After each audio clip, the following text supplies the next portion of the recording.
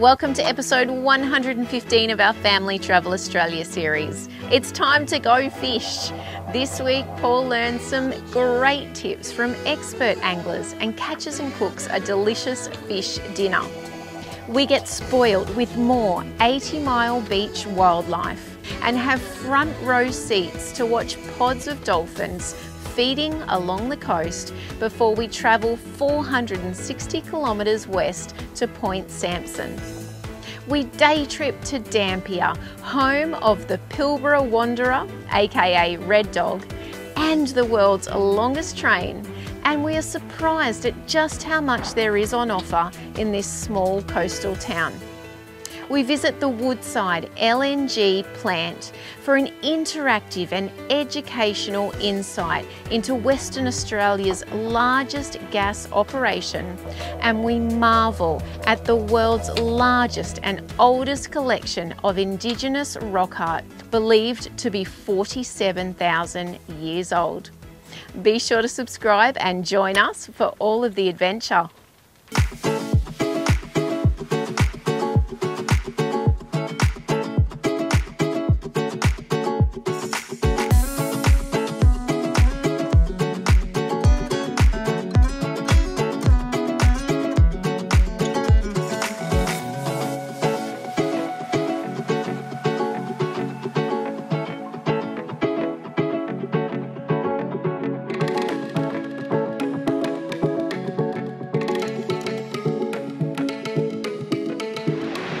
.80-mile beach, and this is known as a fisherman's paradise. One problem, I'm not much of a fisherman. I'm keen to be a fisherman though, which is the main thing. I absolutely love eating fish. It is pretty well 3 nights a meal, staple in our diet, being pescatarians. Pesky pescatarians. That's veggies that eat seafood, for those of you who are wondering what I'm talking about. What is great about this is that a couple of my neighbours, I've got Baz on one side, and then across the road I've got Tomo, who is literally a local here at 80-mile beach. And Tomo in particular is a bit of a legend fisherman. He'd hate me to say that, but the guy's got more stories, more tricks of the trade, more ideas on what to do, what not to do. He's probably made more mistakes than a lot of people out there, so he has really learnt from those, and he's so willing to share.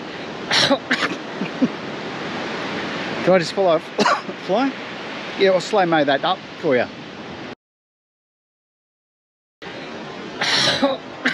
Holy dooly. Pescatarian that also eats flies, apparently. Holy crap. Excuse me. Okay, let's keep going. Whew. Tomo is willing to share his skill, and that is what I love about camping, caravanning, RVing, anything to do with this community is always awesome. It's about people adding value. So I am about to get my first real lesson on beach fishing. We're hopefully going to do a catch and cook segment out of this. The guy's a legend at filleting. He's got all of the ideas on how to cook them up as well. So let's see how we go. Wish me luck. 80-mile beach, fishing 101 with Tomo, Baz and Paulie. Here we go. All right, Tomo, mate, thank you for taking me fishing. Yeah, Paul caught this one. Thank you, mate. It's a thread fin. He's got 5 whiskers. Yep. They've got to be 450. So we've got 2 just on the 500 mark. So they're going to have it for tea tonight.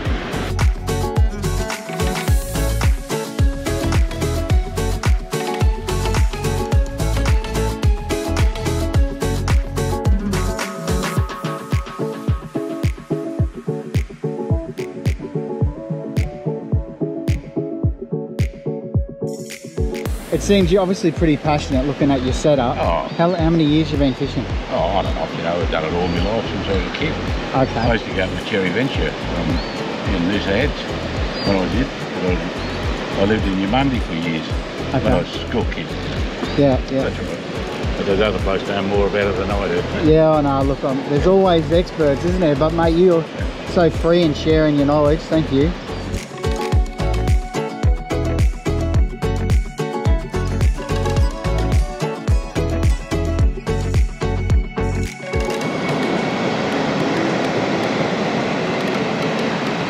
Yeah, a couple of nice colours there.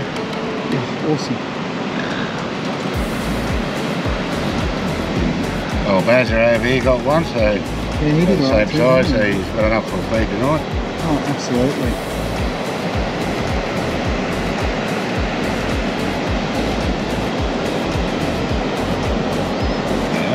Yeah, I'll just put them in the fridge. Look at this. Now, Baz, mate, you're on day 2 of fishing. Day 2. And look at ya! 2 for 2. Unbelievable. There is nothing better than fresh fish, especially when you're doing a bit of a catch and cook. I certainly didn't catch it. Tomo did, the expert, but he's made a deal with me. As long as I cook it, he'll be happy. We're going to basically do a bit of a classic fish and chips, but he's given me some ideas on how to actually prepare this fish.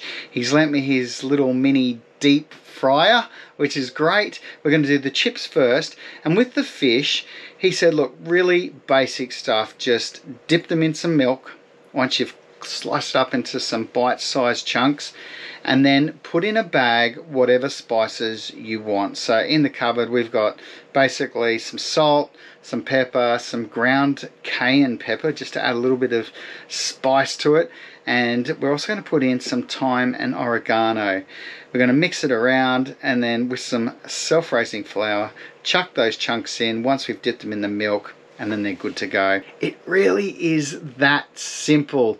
We're going to get the deep fryer on, go and get Baz and Tomo over here, grab a beverage, give it a go. I think this is going to be delicious. 80 Mile Beach fishing has totally sold me on becoming a fisherman. And Jasper did all right too today. We didn't catch anything, but gee, we had fun. Tomorrow is another day. I think our luck will change. Here's hoping.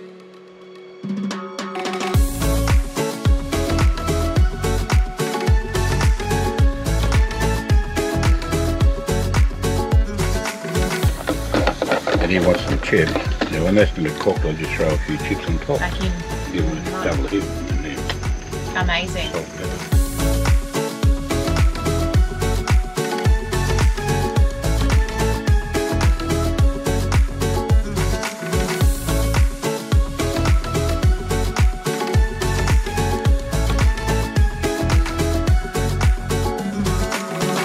It was the way the prawn was baked. It was mine. Well, there you go, eh? Well done, Tomo. He said it was my fault. Good morning, everyone. Good morning. And goodbye to 80 Mile Beach. Gee, that was good. What an incredibly beautiful place. Yeah, what was your favourite part, Jasper? My favourite part was actually getting to drive down on the beach and fish. Oh, yes. Yeah, we've got a budding little fisherman. Little Rex Hunt going on in the back there. Yeebity yeebita. Better buy a rod, babe. Got to buy a rod, yes, and we'll be kissing fish before we know it. It was awesome. All of us learnt something. We were talking about that this morning. Yeah. And again, that's only due to the fact that the caravanning community is so friendly and so giving.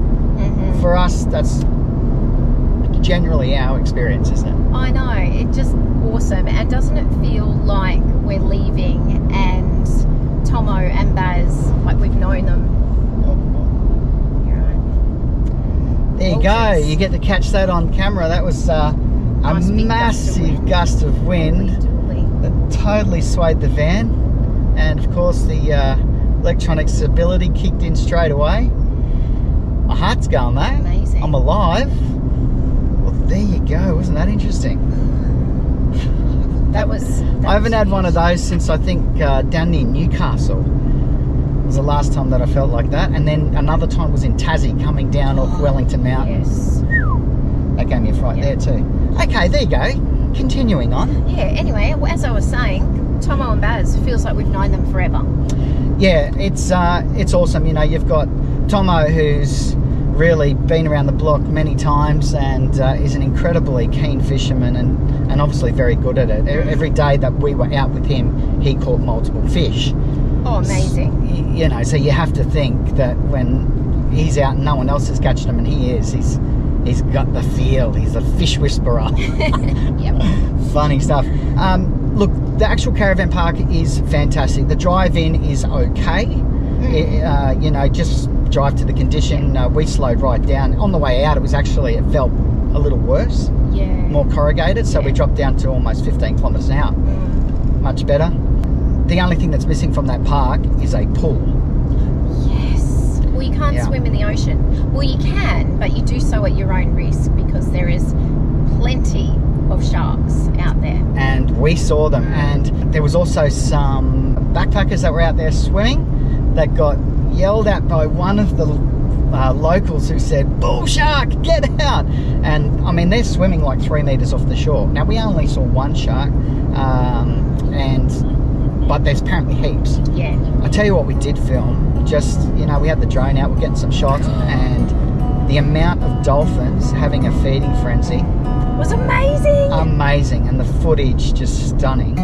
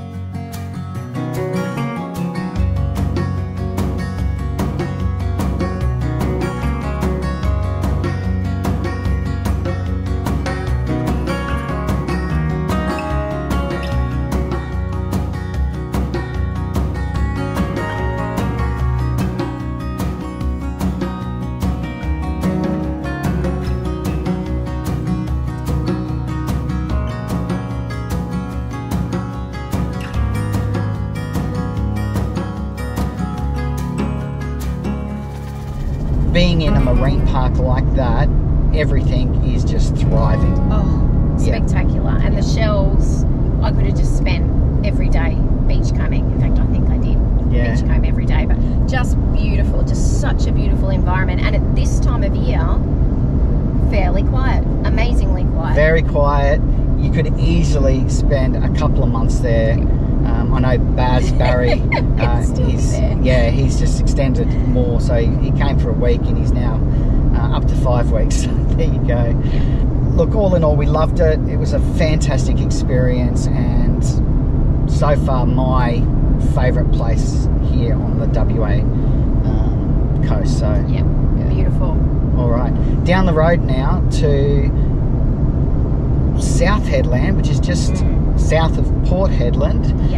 It's about 250 kilometres away, and then another couple of 100 kilometres on, if we're feeling good and the driving conditions, it's fairly quiet, we'll continue on down to Port Samson. So about a 5.5 hour drive day, split in half. We'll do a good grocery shop. Yeah, got to get lots of supplies, pick up a few things from the van, for the van as well. Jasper will get back on the iPad, which is the best thing about travel days, isn't it, mate? Yep, it's right over here if you can't see it. Yeah, it's ready to go as soon as I wrap up. All right, do you want to wrap up? Bye. There it is. All right, see you soon, guys. Bye.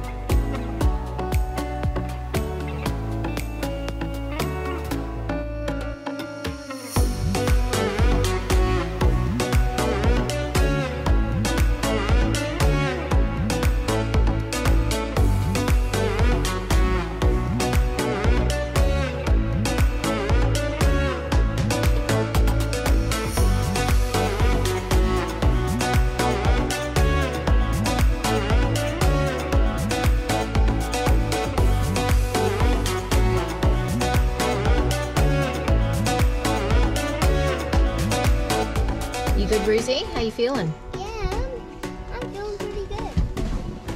Alright, good morning, Dad. Good morning. Thank you, Jasper. So it's nice, isn't it? Yep. Hey?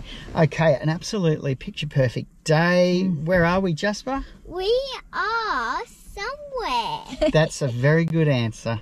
It's somewhere along the west coast of Australia. It's actually called Port Samson. Mm-hmm. What do you like about this park? Well, yeah, it's actually pretty nice green lawn here. That's true. Actually, there goes the groundskeeper now. You'll have to let him know that you think he's doing a good job. Yeah. They've got a really great pool here as well, which we get to hop into, but we will hop in, bless you, a little bit later today. What else they got here? They got a kids playground. Very good. I went on it. Yes, that was good fun, wasn't it? Mm-hmm. All right. Yeah, it's a pretty big park. It's very quiet at the moment. It's called the Cove. The Cove, that's it. Yes, yeah. There's two choices here at Point Samson.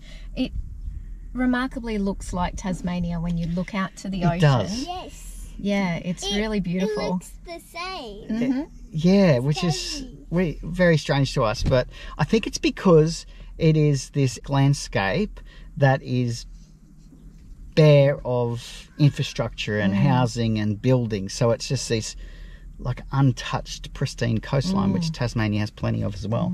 Might be calling us, Dal. Yeah, I'd love to get back to Tassie. All right, so we're going to do a little bit of exploring. We're going to head out to Dampier, which is pretty well driving across even further west toward the coast. Yeah, so via Caravan up to Dampier on the point. It's about 80 k's from where we are here. Yeah. Yeah. And it's more recently famously known because of Red Dog. Yes. Isn't that a great Aussie film? Great Aussie story. Yeah, okay, if you don't know about that, really quick version.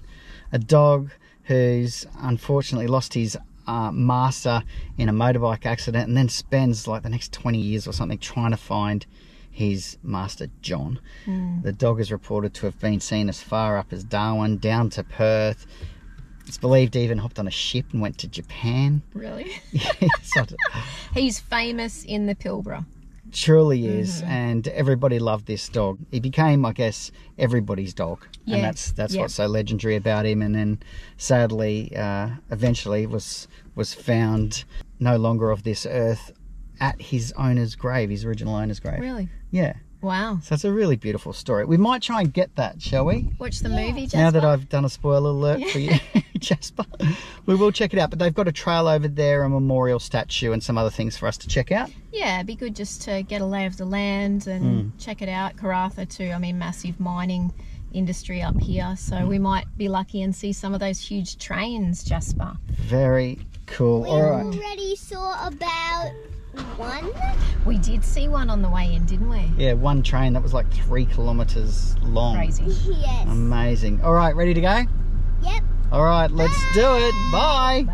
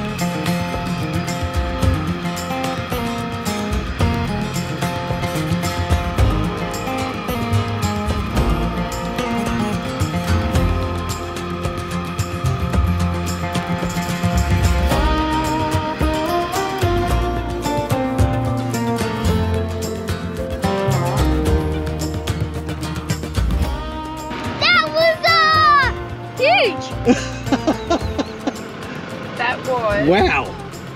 Have you ever seen anything like that? No? Me neither. That was 1 minute and 59.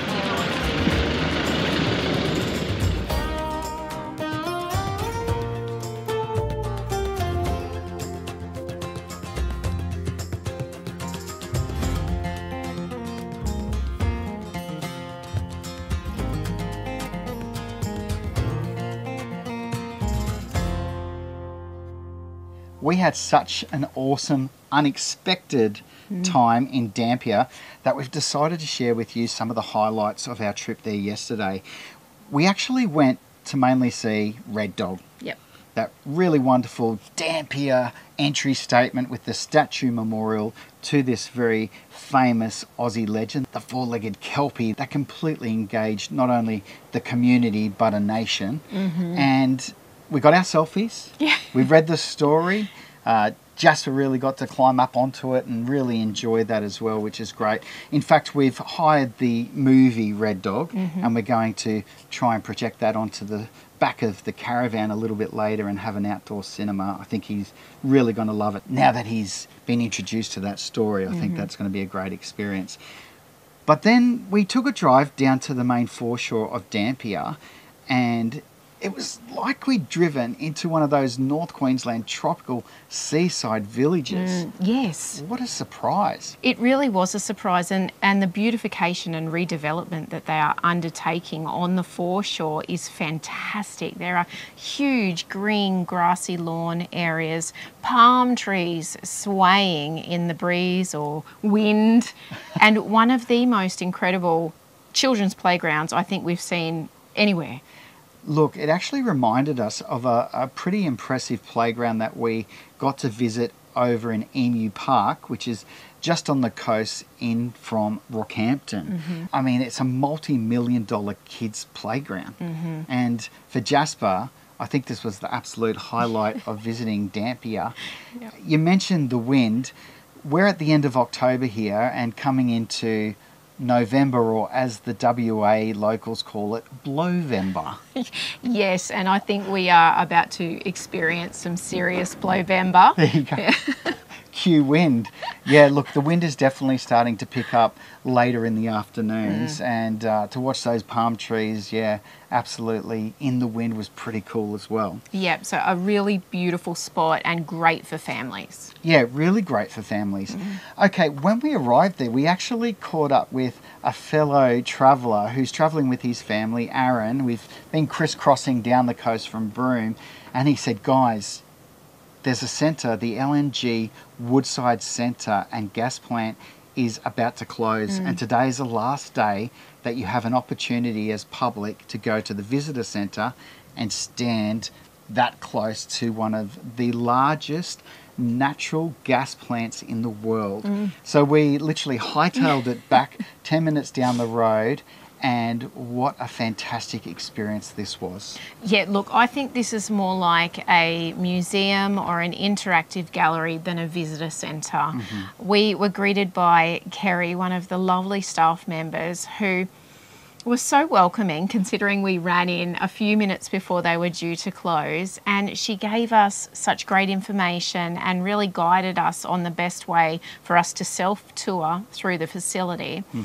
That included watching a number of excellent educational videos that not only explained the process of how the gas is formed in the first place, but then of course the engineering and the science behind how we actually extract that gas and what we need to do to it to turn it into A liquefied natural gas for transport. Yes. I mean, some amazing facts here, just a couple that blew my mind. To transport this natural gas around the world on ships, they have to liquefy it.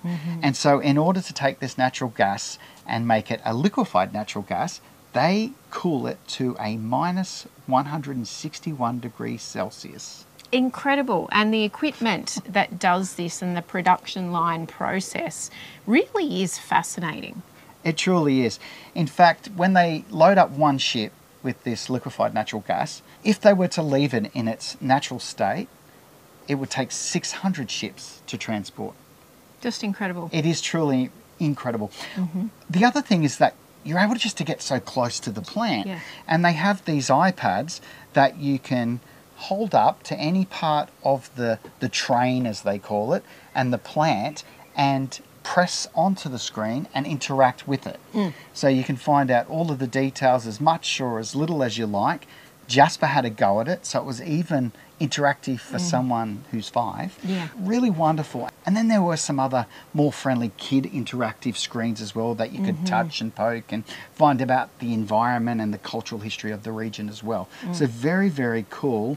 And Kerry gave Jasper some takeaway gifts as well, which, again, just her attention to him and making him feel a part of the bigger picture and the story was really wonderful. So this is one to absolutely visit if you're coming to this area in high season. It is closed during low season, or as they refer to it, cyclone season. So make sure you get online and check the travel dates to align with their opening hours. Yeah, fantastic experience. Thoroughly enjoyed it, and quite a surprise to have something like this at a working facility. Yeah, that's it. Okay, just down the road, literally 10 minutes drive, is a very famous local hangout called Hearson's Cove. This is mainly famous because of being one of the only locations along the west coast that you can check out that staircase to the moon. It only happens between May and October, so unfortunately we missed the opportunity this time round. But the actual beach itself is naturally landscaped and stunning. Oh, the drive in and then being met with a high tide and the colour of that water against this sand that was so white and in abundance. The beach is very long and very large, and you can actually drive down onto the beach to find the perfect spot. And they also have some sheltered picnic areas and barbecues there as well. So I can totally understand why it is a local's favourite hangout. Yeah, I think if they could make this a campsite, it would be a hard place to get into. Yeah. There's also other facilities there, showers and bathrooms. So a really great day trip experience. Now, just a few kilometres up the road is probably the real highlight for our trip to Dampier, and that was the Murrujuga National Park. It's set on 5,000 hectares. It boasts the largest concentration of rock art or petroglyphs anywhere in the world. And they have opened it to the public and made it accessible, and we were blown away. Oh, this is awesome. And it is only a short 700-metre, very easy walk on a concreted path that is completely accessible for all. So if you are on a mobility scooter or in a wheelchair, you can get up close and witness these incredible artworks that are believed to be over 47,000 years old. There's great interpretation and signage. There's a midden with the shells right there so that you can see those as you walk past, and also bush tucker stories and plants that you can read all about too. This is a very special place. They are, in fact, on the tentative list, we're told, for the World Heritage listing here in Australia. So I don't think it'll be too long before this will be making headlines around the world, not only for the cultural significance, the geology of the place. I mean, this was formed 2.3 billion years ago. Amazing. Yeah. The red rocks have actually oxidised. If you split one of those rocks open, they're actually a blue-grey marbly looking colour, which is very similar to what we found in the East and West McDonnell Ranges back in Alice Springs. So yeah, truly beautiful place. It looks as though a giant has come along and just dropped handfuls and piles of these rich red rocks along the landscape. It's very unique. It is, and I loved everything about this. And a good tip is to visit in the afternoon when the sun is in the right position to shine back down on the rock faces, and really brings the artwork to life. And once you see one, then, oh, there's another one and another one. And there are so many there. Yeah, and it was really great for Jasper too, because he was finding ones in different levels that we hadn't seen. So it's a great location to take the kids as well. Okay, for us then, it was heading back to where we're staying here at Settlers Cove or Settlers Beach in a really tiny little seaside place called Cossack, a heritage village that is so rich in history, and we can't wait to share that with you next week. Yes. But before we actually leave, we're going to leave you with some footage of Red Dog's resting place. Yes, now this isn't widely known, and in fact we have been told it's a bit of a local's secret, but Red Dog's final resting place is not too far from where we are staying here, and we took a little bit of a wander through the salt flats to see if we could find it, and it's a really beautiful memorial again to Red Dog with a lovely plaque and some treasured belongings that I guess locals and visitors have left over time, some little tennis balls and treats. So it really shows again what an impact this amazing dog had on the region. All right, for now we'll say goodbye. Look after yourself and do look after your family. Happy trails. Thanks for watching. Please do like, subscribe and share our channel. And if you'd like more information on full-time RV travel and living, visit our website, thefeelgoodfamily.com.au. There you'll find loads of free resources, our weekly podcast, caravan cooking recipes, our monthly Go RV magazine articles, and much more. We look forward to seeing you next week. Take care of yourself and your family, and happy trails.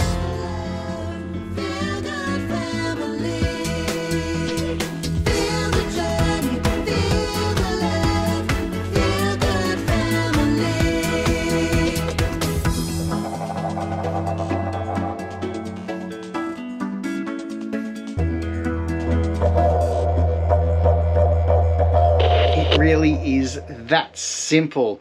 We're going to put the deep fryer on. Now, we've never used a deep fryer before. A fryer? Righto, you two. Thanks for your support. Okay, here we go. Yeah, hi. Just looking for the cafe. I think it's called Sharky's. So what table would you like to stay in? Can we please get a waterfront view? Sure. Just head up to the main bar and